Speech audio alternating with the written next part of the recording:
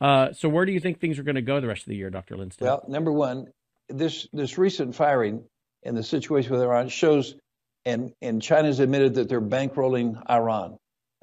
Iran needs money. They're getting it from China right now. That's an important thing. Iran also is so close to having a nuclear weapon. Once they get a nuclear weapon, how we deal with them is going to be very, very different than we can deal with them now. I think that's important. And if you think that Iran doesn't have technology or willing to get technology, they just launched 3 satellites. They're on the brink of having nuclear weapons.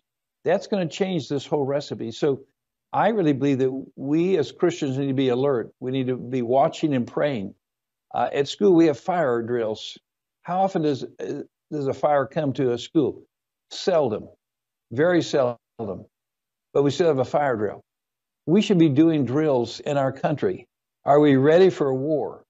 Because the fire drill, what it tells me, here's what I need to get ready so that if a fire would come.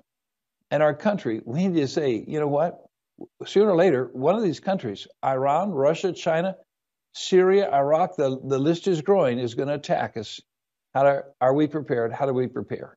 So you agree with my opening monologue tonight that there should be an Oval Office address telling the American people to prepare, but yet we don't see that.